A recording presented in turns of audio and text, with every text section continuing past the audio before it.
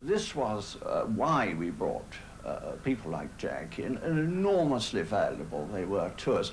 The kind of feeling that one got Jack in a pub. He wasn't a person who made any great show, any great demonstration, but he sat there quietly, very much contained within himself, and one sensed an understanding.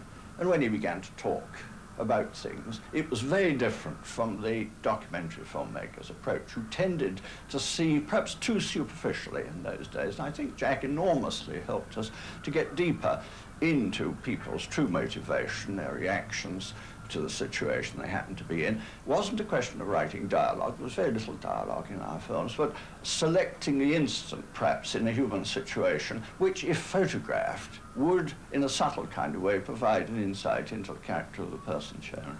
Jack, as a writer, quite frankly, I was astonished when I read his scripts, because although I had read Freedom of the Streets in the 30s, and although his conversation was very enjoyable, the purity of his English, the vigour of his English, and the quality of his thinking behind the English made a great impression on me. I was quite struck, even before Kidder's Luck, with the work he did in the film scripts.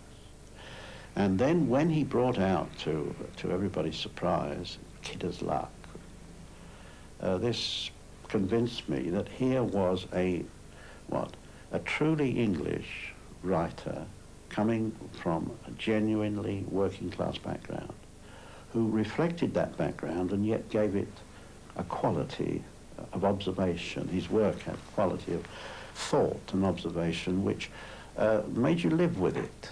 I remember how well I thought of it at the start, and I still do.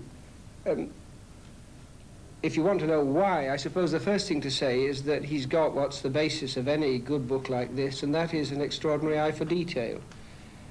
I'm thinking of individual things, such as his observation of the particular place of Sunday afternoon in a working-class home, sending the kids to Sunday school so that the parents can have a quiet time and, in fact, go to bed and make love. The heavy Sunday dinner, half a cow, greens, potatoes and Yorkshire, lashings of rice pudding to follow, which varied in detail but not in character through all the seasons, was the crown of the day. Rightly, too, for this heap of food marked the triumph of successful parenting, the winnings of the good provider, the achievements of the good cook. When it was over, then was a time for religion, both of them. In working class circles, Sunday afternoon is traditionally sacred to the worship of Venus and the nice lie down.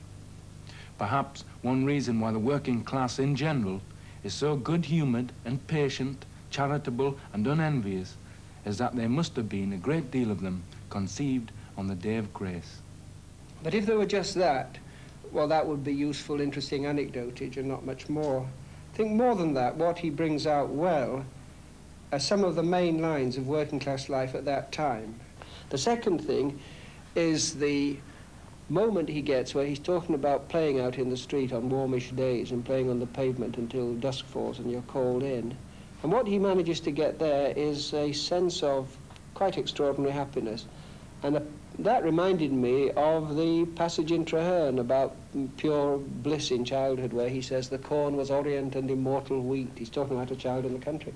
But this is a child on a pavement, and he's right, of course. And it isn't something that you can pin down to back lavatories and working class life. The being of a kid, beyond the detail of Newcastle. I have one strong pavement memory, which must be pretty early. Summer again, and I was lying with my face close to the grey slate paving stones, tracing the cracks. They were as warm as dinner plates.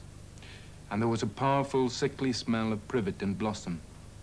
Then drops like pennies came splashing down, patterning the light summer pavement with dark discs, and faster, wetting my hands, my hair, my back. I chuckled over the lovely pennies. No doubt I was lugged to shelter soon enough, and by a little girl. Yet it was one of those moments, brief and trivial in themselves, for which time's clock stops. The third thing is the one that made me laugh, because I've met it too. The most neglected sense, officially, consciously in all our writing, I think, is the sense of smell. We don't often mention it. But in fact, when you're a child, or when you're writing about your own early childhood, you tend to find that you work your way through to things by your nose. You're moving with your nose down all the time, like a dog, going from lamppost to lamppost. And he does exactly that. You check through it and you'll find that what comes up sharp after page is the smell of cooking, the smell of his mother's dress. He even talks about the smell of women's clothes at that time, which are very long, and you could smell urine on them because of complicated reasons. She pulled her chair well into the fire, pulled up her skirts to give her knees a warm, thus showing black stockings gartered below the knee with bits of old ribbon or bootlace and black boot laced up to support the broken ankle. When her skirts warmed, they smelt of piss. This was not at all unusual among Edwardian females, by the way. I suppose ladies' lavatories were scarcer, or perhaps the long skirt of the period encouraged the easy yielding to the promptings of the bladder. Anyway, it was a frequent encounter, if you were a small boy, to come into a quiet back lane and find a lady apparently lost in thought. Her eyes surveyed the rooftops or looked without purpose into the distance. Was she listening to that muffled splashing?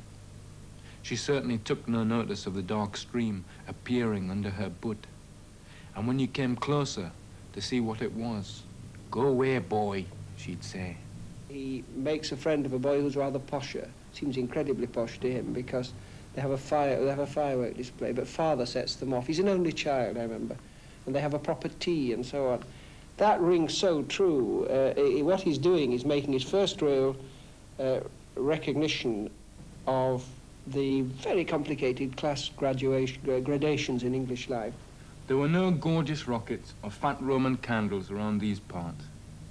We went in for the cheaper kinds you got more of. And many a group now were down to squibs. It didn't so much matter, so long as you had something to make you one of the crowd. There was a crowd, too. Not much hope of getting the offsprings early to bed tonight. You could see even the neat toddlers solemnly lighting each other's sparklers from the hot end of the last one to burn out. And there were little girls running wild as they tried to throw lit London lights into the air. Naturally, the excitement I missed at Edmund's do got me now. This is a rare gift, I think. A lot of people go around putting on a show about working class life, and a lot of bad things happen and all the rest of it. And in fact, to my mind, they cheapen and vulgarize working class life. It was, I think, about 1953 or 4 that I first read this book, by which time I was well advanced with my own. And I remember, incidentally, being struck by the similarity and approach, and even in angle of vision and so on. When my book came out, it did have a lot of success. And I think my first answer to your question would be that there's such a thing as the climate of the time, and that by the late 50s, for very complicated reasons, people were more ready to listen to this kind of inquiry. When he writes about working class life, he writes, first of all, I would say, as an educated man in the real sense of the word, that he's able to use the English language in a flexible, honest, and imaginative way, and at the same time, he's able to report faithfully on life as he's in his own childhood, in this case, of course. And it is a great tragedy that he did nothing else. The concluding years of his life was rather full of struggle. He was busy doing scripts for the ABC people, examining as much as 5 books a week. Though the money was a little better for him, it was hack writing in his eyes, you know. Comparable to craftsmen washing dishes, so to speak. Struggle, struggle, struggle. Ideas about book production and book writing, you see, had to be shelved. Just didn't have the time. To get a living, you had to do, if you could get them, at least 10 books a week, if not more. Most of them, of course, were very bad books, very poor, rubbishy books. Your mind at the end of a week of this was like blotting paper soaking up kind of foul water and you were incapable of putting down sensibly thoughts of your own. In fact, if people asked you a question like, it's a nice day, isn't it? You'd find yourself unable to grope for an answer. Kidder's look was followed by the ampersand, but the third part of the trilogy was never completed. Yet, as the graffiti writers would put it, and in Highgate Cemetery of all places, Jack Common lives. I decided to base Karl Marx's eyebrows on the fundamental structure of Jack Common's brow. For here I found many of the human qualities that I could see in the photographs and I understood from reading the life of Karl Marx. Human sympathy, tolerance, and a profound understanding, and an inexhaustible patience. For Jack had tremendous patience, both with his friends and with his own life. Oh, but he had bad luck. It persisted throughout his life. Otherwise, how would he die a poor man with these qualities? But most people who do recognize it have any idea of literature. Have read anything at all. What you say can be such an answer. At least one book, one thing should have made the grade if he had any luck at all. He didn't. Bad luck persisted throughout, right till his death. The archangels of chance gave to me an unprofitable heredity and a stony environment.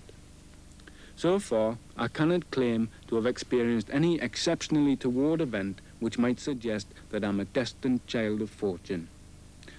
Nevertheless, as it's high time the look of the kid has toned, that goes for all of them. I intend to live in every possible way as if it had. No doubt you prefer something better. Believe me, what I offer so frankly is what you're increasingly likely to get from any one of that host who might sign themselves, as I do, yours truly, W. Kidder. If you have a friend on whom you think you can rely, you are a lucky man. If you found the reason to live on and not to die, you are a lucky man.